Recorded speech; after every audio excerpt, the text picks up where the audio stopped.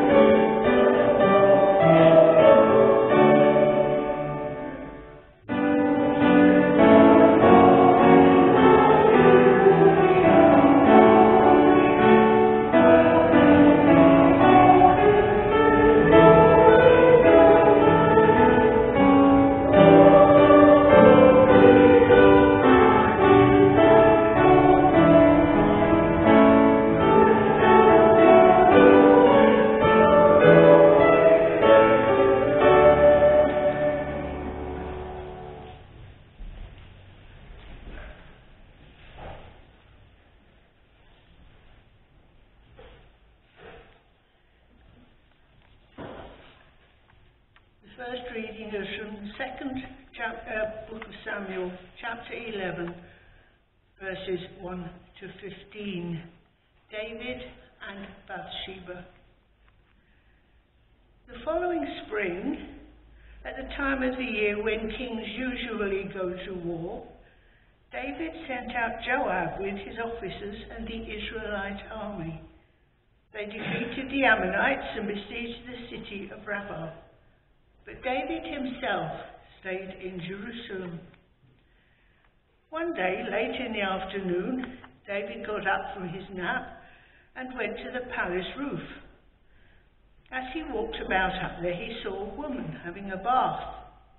She was very beautiful. So he sent a messenger to find out who she was, and learnt that she was Bathsheba, the daughter of Eliam and the wife of Uriah the Hittite. David sent messengers to fetch her. They brought her to him, and he made love to her. She had just finished her monthly ritual of purification. Then she went back home. Afterwards, she discovered that she was pregnant and sent a message to David to tell him. David then sent a message to Joab. Send me Uriah the Hittite. So Joab sent him to David, and when Uriah arrived, David asked him if Joab and the troops were well and how the fighting was going. Then he said to Uriah, go home and rest a while. Uriah left, and David sent a present to his home. But Uriah did not go home. Instead, he slept at the palace gates with the king's guards. When David heard that Uriah had not gone home, he asked him, you've just returned after a long absence. Why didn't you go home? Uriah answered, the men of Israel and Judah are away at the war, and the covenant box is with them. My commander Joab and his officers are camping out in the open. How could I go home, eat and drink, and sleep with my wife? By all that's sacred, I swear that I could never do such a thing. So David said, then stay here the rest of the day, and tomorrow I'll send you back. So Uriah stayed in Jerusalem that day and the next. And David invited him to supper and made him drunk. But again that night Uriah did not go home. Instead he slept on his blanket in the palace guard room. The next morning David wrote a letter to Joab and sent it by Uriah.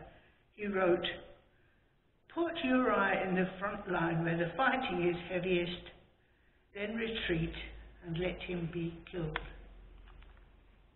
Amen.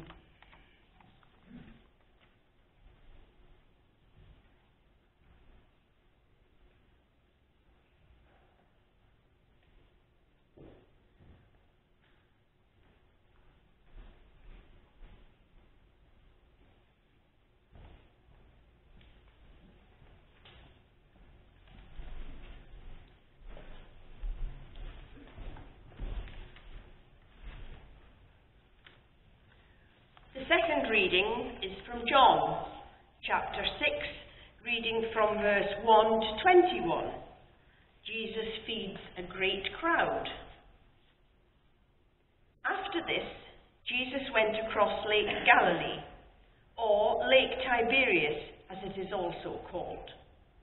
A large crowd followed him because they had seen his miracles of healing those who were ill. Jesus went up a hill and sat down with his disciples. The time of the Passover festival was near. Jesus looked round and saw that a large crowd was coming to him. So he asked Philip, where can we buy enough food to feed all these people? He said this to test Philip. Actually, he already knew what he would do. Philip answered, for everyone to have even a little, it would take more than 200 silver coins to buy enough bread. Another of his disciples, Andrew, who was Simon Peter's brother, said, "There is a boy here who has 5 loaves of barley bread and 2 fish. But they will certainly not be enough for all these people." "Make the people sit down," Jesus told them. There was a lot of grass there. So all the people sat down. There were about 5,000 men.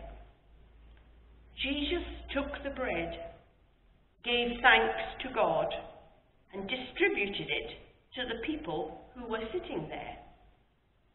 He did the same with the fish, and they all had as much as they wanted.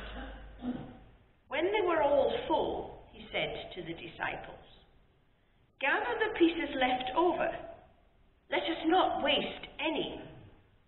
So they gathered them all up and filled 12 baskets with the pieces left over from the 5 barley loaves that the people had eaten. Seeing this miracle that Jesus had performed, the people there said, "Surely this is the prophet who was to come into the world." Jesus knew that they were about to come and seize him in order to make him king by force. So he went off again to the hills by himself. When evening came, Jesus' disciples went down to the lake and got into a boat and went back across the lake towards Capernaum. Night came on, and Jesus still had not come to them. By then a strong wind was blowing and stirring up the water. The disciples had rowed about 5 or 6 kilometers when they saw Jesus walking on the water, coming near the boat, and they were terrified. "Don't be afraid," Jesus told them. "It is I."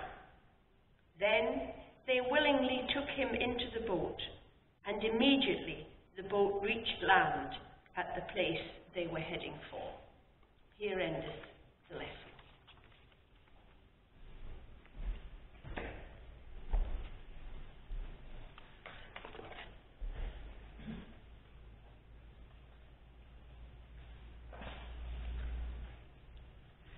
Thank you, Janet and Patricia, for those readings.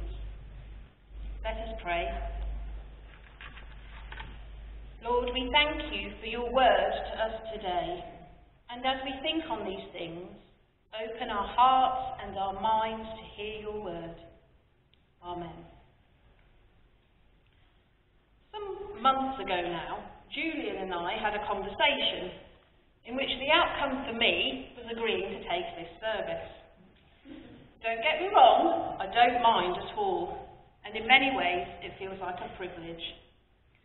So I looked up the lectionary readings to find out what they were going to be, and I was quite pleased when they were known and familiar to me. But that also means more of a challenge. How can I, as an ordinand, bring you something slightly different today? So it got me thinking about what Julian does and the funny little stories he tells to ease things along the way. So I hit his pile of books, seeking inspiration.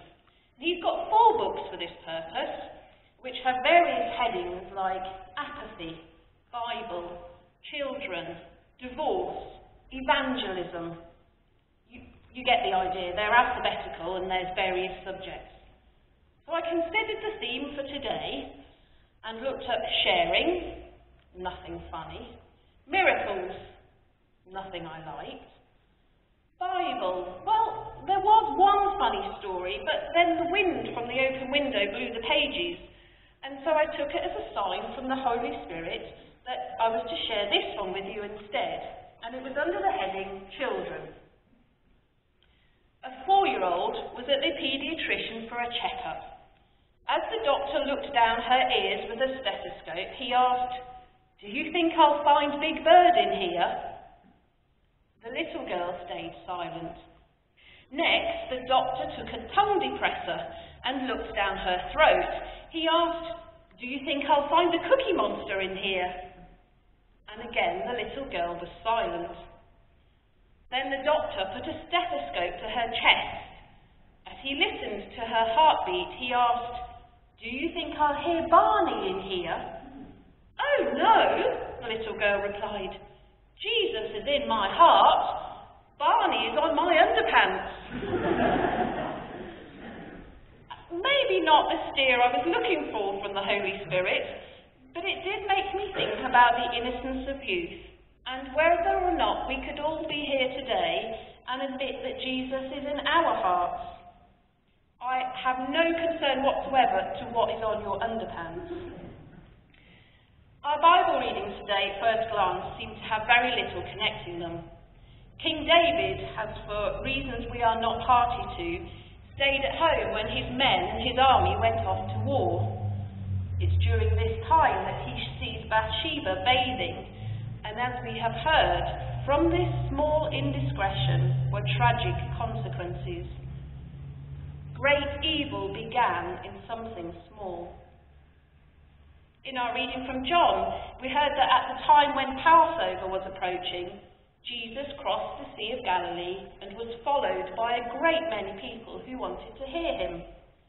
But with nothing to feed them, he made a very small amount of food into enough food for over 5,000 people, with 12 baskets left over. Great goodness began in something very small. Let's consider King David for a moment. His army has been very successful in war and defeated his enemies. He's feeling triumphant and all-powerful, and he uses this to seduce Bathsheba. He knows that she's married, but is determined to use his power as king to get what he wants. There seems to be very little thought of the consequences of his actions, and later in the chapter we learn that David then goes on to ensure that Bathsheba's husband is killed in battle, thus clearing the way for him to marry her. Verse 27 reads, "After the time of mourning was over, David had her brought to his house, and she became his wife and bore him a son. But the thing David had done displeased the Lord." And we'll return to God's displeasure later. Sometimes in our lives we strive for the things we want with little or no regard for the consequences, telling ourselves we need these things, and even convincing ourselves that our lives will be so much better if we have them.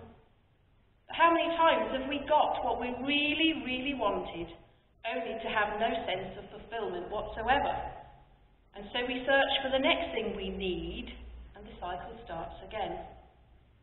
I'm reminded how often 3 young boys, Elliot, Ollie and Noah, have pleaded with me in a shop how much they really, really, really, really need that new football, and how they will need nothing else ever. 20 minutes later, if I'm lucky, they've discarded the football and really, really, really need something else. In our Gospel reading, we read how human need and God's response to it look completely different from what we think we need and our own response to it. The passage is set at Passover, when those listening on that hillside would be remembering their salvation from slavery in Egypt. As Moses fed God's people in the desert with manna for 40 years, so Jesus feeds the multitude with what seems like an impossible amount of food. And there is enough for 12 baskets of leftovers, which can be interpreted as referring to God's provision for the 12 tribes of Israel. The small boy offers up his lunch, and thousands are fed. This small act of random kindness turned into something so good for so many.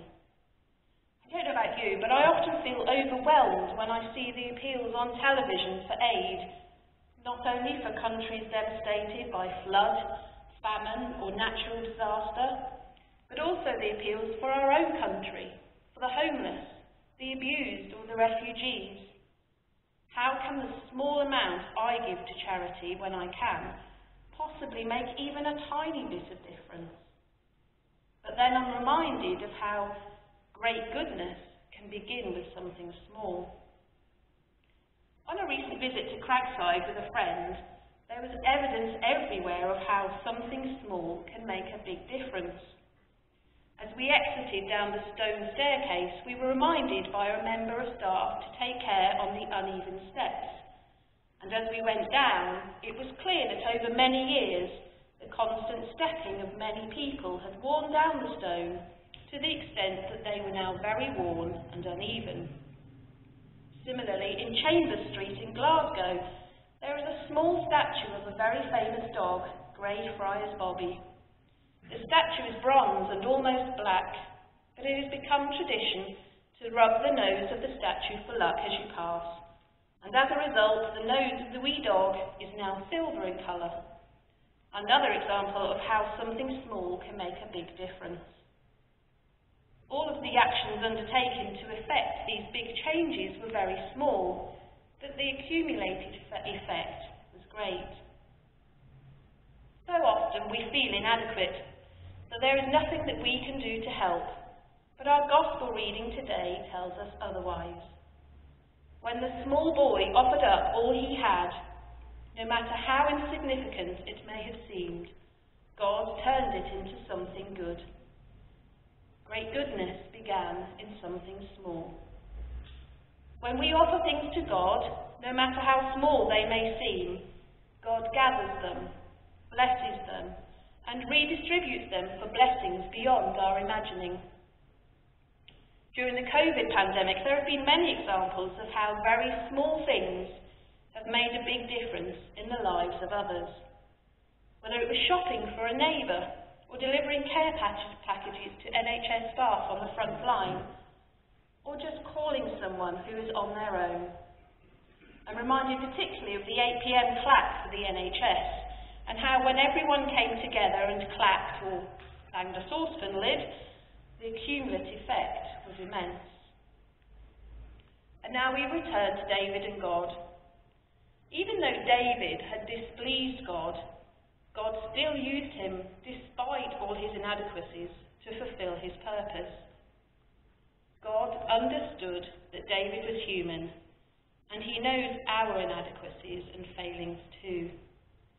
God knows we will always want more to satisfy our longings, but he still uses us to further his kingdom, to use those small moments of our lives when we offer to him to create great good.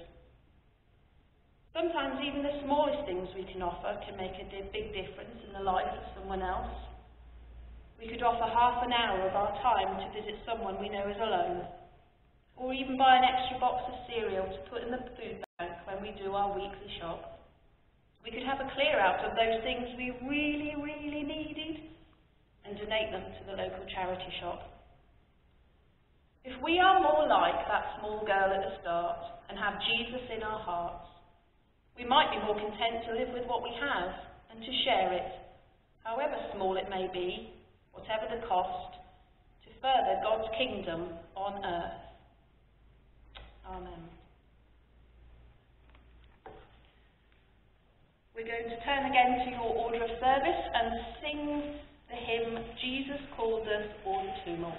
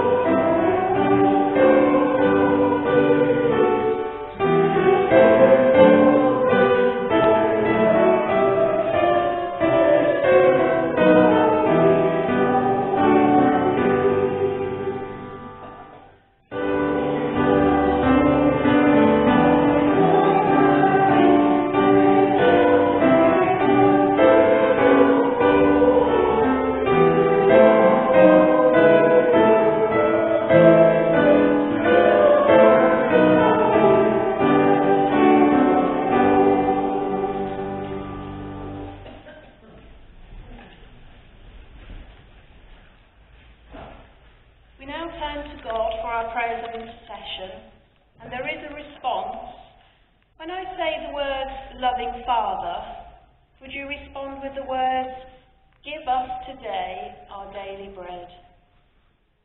So when I say loving Father, give us today our daily bread. Let us pray. Knowing that our loving God supplies all our needs, let us pray to him now on behalf of the Church and the world. Father, we offer this time and the love of our hearts as we pray for the Church, with all its varied ministries, for the youngest to the oldest baptised members, for those of mellow faith and those who struggle with doubts.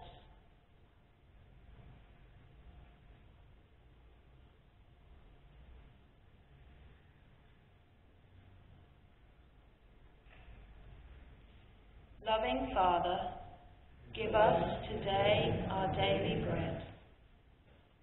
Father, we offer our commitment to pray the news each day and to share the pain we read about, longing for your peace and your justice in a world tense with aggression, weary from the ongoing pandemic and distorted with selfishness.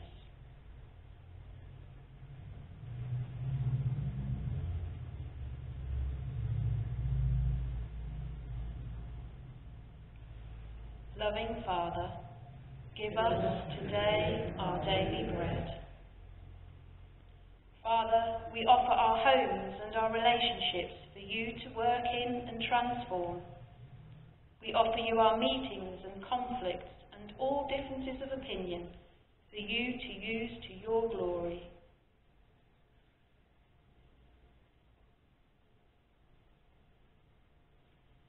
Loving Father, give us today our daily bread. Father, we offer you our solidarity with all who suffer or are heavily burdened. Hear us as we pray for their comfort and refreshment, wholeness and restoration, but above all for their consciousness of your presence in their pain and your love for them. Loving Father, give us today our daily bread. Father, we offer our thanks for lives well lived and faithful souls entering by the gate of physical death to eternal life with you. Prepare us all to meet you face to face.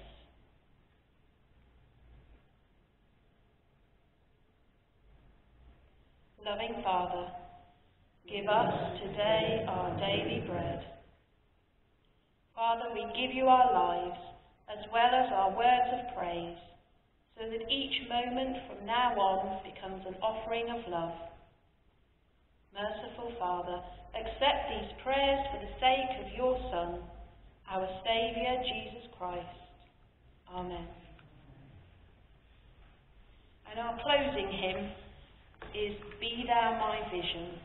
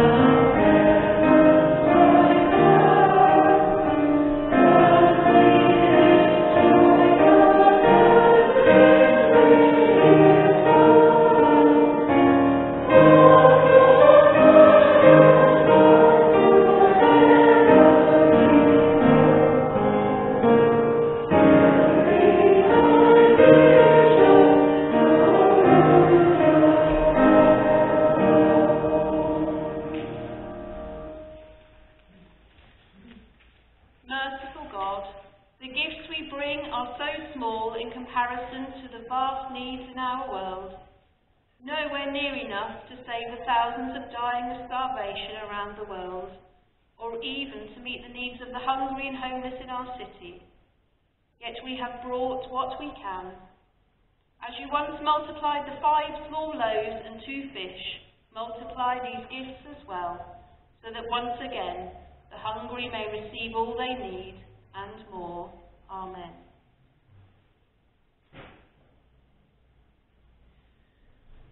Go now to be nourished in the love of God, to be generous in the ways of Christ Jesus, and to be filled and fueled by the Holy Spirit. And may the blessing of all three, Creator, Saviour and Life Force, be with us all and those we love, today and always.